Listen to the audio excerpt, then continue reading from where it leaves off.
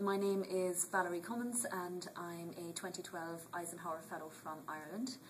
I'm the director of IMERC, which is the Irish Maritime and Energy Resource Cluster in Cork in Ireland, which brings together University College Cork, the Cork Institute of Technology and the Irish Naval Service.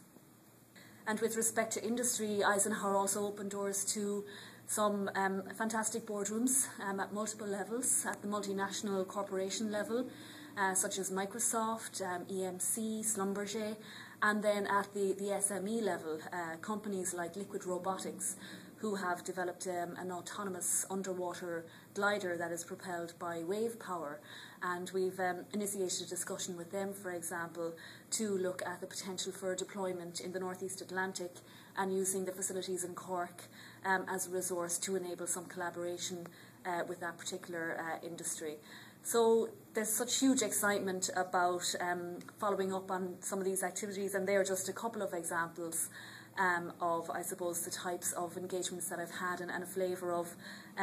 what Eisenhower has done for me. And I know that without this time to come and take stock of what is happening in the US and to come and really, reflect away from the day job for 7 weeks, that really you could have had intentions towards building some of these relationships,